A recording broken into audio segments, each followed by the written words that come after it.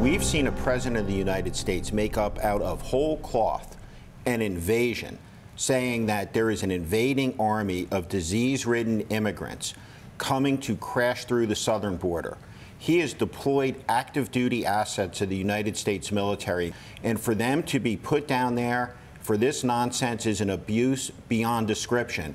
The incitements racially, this is a campaign that Lester Maddox or George Wallace would have been proud of.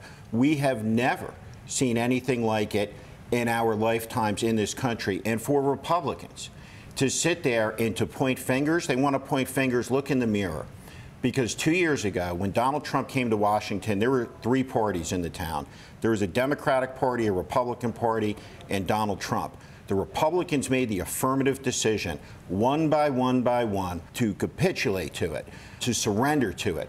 The vileness, the meanness, the cruelty, the dishonesty, the assaults on objective truth, the illiberalism of it, the assaults on our important institutions from the Department of Justice to the intelligence community, the politicization of the military. We're going to be in a crisis in this country, the likes of which was simply unimaginable 2 years ago, 4 years ago, at any time in our lifetimes.